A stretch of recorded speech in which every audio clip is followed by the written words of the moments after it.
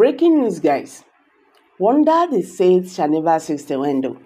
Nigerians, this will shock you.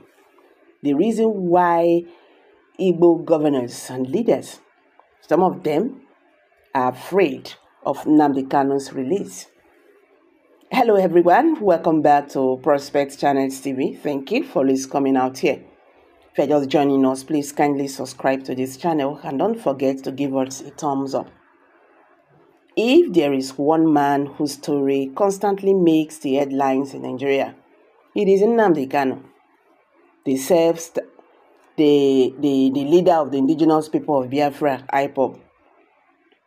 He was rearrested after jumping bail while answering case of terrorism felony, according to Nigerian government. Following his release on bail on health grounds by Abuja Federal High Court in April 2017, Kanu later disappeared from Nigeria after the Nigerian army invaded his family home in Afaruko, Ibuko, Umuahia in October 2017. Several persons were killed, and that was what led to his parents' death. Since then, he had been making incendiary broadcasts promoting his project of independence for Biafra. He has formed an army vigilante group, the Eastern Security Network (ESN), which is said was strictly for the defense of the Southeast and South-South against armed bandits, invaders, that is, pastoralist invaders. Kanu's original offense as charged was treasonable felony, may face more grievous charges over the attacks on security agents and institutions in the East by armed elements suspected to be acting under his command. This is the writer's opinion. Kanu was hailed by many for his courage. A lot of Igbos could relate with his separatist agenda because they also feel aggrieved at the federal government's persistent marginalization of the Southeast and its people. The desire to be recognized in the scheme of things in the country. They see no reason why none of their kinsmen is considered good enough to occupy some of the sensitive and lucrative positions in government. More than anything else, they wonder if anyone from the Southeast would ever even be good enough to be president of the Federal Republic of Nigeria. These and many more are some of the reasons why the Nnamdi Kanu movement flourished and grew exponentially, especially among the youth. Though Nnamdi Kanu is in detention, but despite his precarious situation, the man insists there is no going back on the agitation for a Biafra nation. He says what the Igbos want is secession, and he will stop at nothing until this becomes reality. But in the midst of this saga, the following questions have become recurring decimal. Where are the prominent Igbo leaders? What is their stand in all of this? Why are they not throwing their weight behind their son, Nnamdi Kanu? Surprisingly, there has not been the kind of uproar that one expected would happen. Following the repeated calls for secession by the IPOB leader, while a handful of Igbos have been vocal over the arrest of their illustrious son, many Igbo leaders and elites have been unusually silent, and many have been wondering why. According to City People findings, one of the reasons for the seeming lack of empathy for Nnamdi Kanu's continued detention from the Igbo leaders and elites is his knack for showing arrogance and disrespect to the leaders and elders of Igbo land.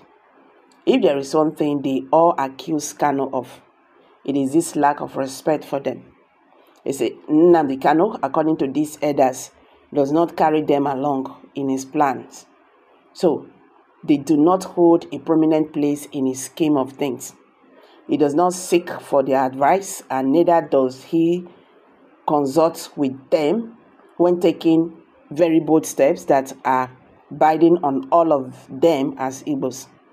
This is why till today, many of the Igbos insist they are not part of his succession plan, because as far as they are concerned, he has not involved them, and they have no idea how he intends to achieve it. It would be recalled that the APIS Igbo Social Cultural Organization, organizing Igbo worldwide, also disassociated itself from the activities of the Nnamdi Kanu-led movement.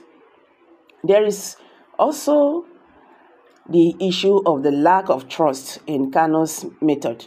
Many Igbo leaders and the elite are wary about his methods. They wonder why Nnamdi Kanu could go ahead to set up the arm wing of the IPOB movement, the Eastern Security Network, ESN, and unleash them on not just the nation's security institutions, but also on the Igbos themselves. Now, majority of Igbos live in fear of the menace of the ESN. They shut down markets, they order people to stay at home and intimidate those who dare to disregard their orders, and to make things even more complicated. Each time they attack security institution, a couple of lives, usually Igbos, are lost. This has gotten many asking, why would a man who claims he is fighting for the emancipation of his people now send armed militants to kill the very people whom he claims to defend? To many, it simply does not add up. Well, this is the writer's opinion. Looking at what is going on, majority of Igbo leaders, or can I say Igbo leaders, they do not want to leave their comfort zone. And for that, anything can be done to make sure that Nnamdi Kanu do not succeed on this. Talking about insecurity in the Southeast, they have leaders, they have governors. Every now and then we hear unknown gunmen. And these people, after operating and whatever, they can never be apprehended. Why? They have Nigerian army everywhere in the Southeast.